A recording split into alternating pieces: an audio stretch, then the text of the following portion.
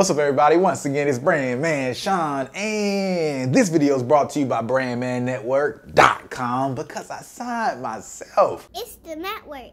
Now, a lot of people have asked me, they were like, yo, BrandMan, I noticed you don't really do consultations like that. Like, do you do consultations anymore? And for the most part, really the answer is no. And now it's at the point where I say, you know what, let me go ahead and explain why I stopped doing music consultations. And you can take this from somebody who has done not just like one consultation, I'm talking about hours and hours of consultations. And I'm talking about from artists who have Grammys and hits on the chart currently all the way to, bruh, I just started doing music yesterday. I'm serious. Because what I found is most artists do not need consultations. You might think you need a consultation, but you don't actually need a consultation. So before I even get into some more of that, I just want to explain like 3 problems that I've noticed when it comes to consultations. What's wrong with that model?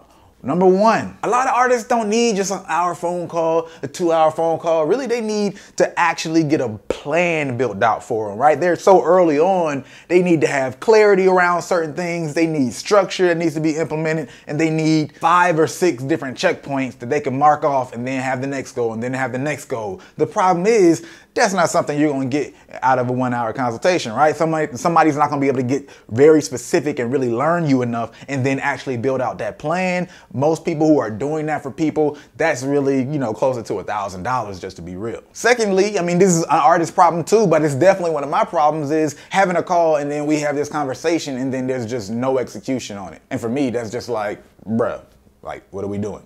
And even if you're somebody who actually executes on the things that are discussed in the call and you do well on that, a lot of people run into problem number 3, which is the fact that everything is changing, right? The environment is always changing. Social media is always changing. And even greater than that, as a newer artist, right? We're talking about most of these artists, the newer artists, your environment's changing internally as well. You might have a different brand a month from now because you came out with a different song, or you got reached out by this influencer and you're trying to figure out how to take advantage of that. You got reached out to by a brand and you're trying to take advantage of that. All these things require new information. So for a lot of artists, they're finding themselves do one call, but then even though the call might have went well, after that, the stuff becomes irrelevant just because stuff has changed or they have something else that's been reprioritized or deprioritized that makes this other thing the thing that they should be focused on.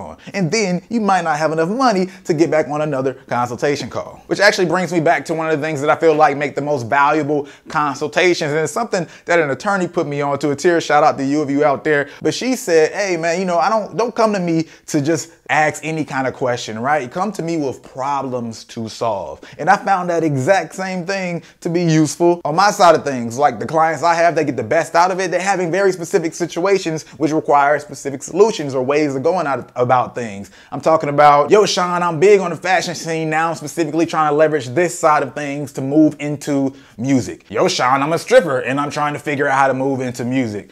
Yo, Sean, I'm already big in this country. Now I'm trying to figure out how to infiltrate this country. Those are all specific scenarios and solutions that start to lead us towards different directions. You have something that you were working with, and now we have to figure out how do we take what you're working with and move it into this new thing, a specific thing you want to get going. But the thing is, those calls and those clients are $350 an hour. And that's not something that the average artist can afford, which is understandable. I don't even blame you. I wouldn't even do that. But even at $100, artists are still running into the same of those 3 problems that I already referenced before. Because even $100 is a lot for an upstart artist. It just is. And you do not need to have an hour-long conversation. What you really need is ongoing support. And there's a difference because, once again, the climate will change. And this is the value of BrandManNetwork.com. A lot of artists ask me, that's the value of BrandManNetwork.com. That was inspired by that. Instead of $350 for 1 hour, you can get 16 months, right? For that same price in BrandMan Network, which is pretty much a 1.5 years of ongoing support. Outside of just consultations on top of that. Because the truth is, there's probably only 2 or 3 questions that you really need to get out right now at any given time. Then you need to go do the work, and then you need to get back in to have like another talk and just ask a few questions. You don't need this huge one-on-one to push yourself through the process, because that one-off is gonna quickly become irrelevant. And I've seen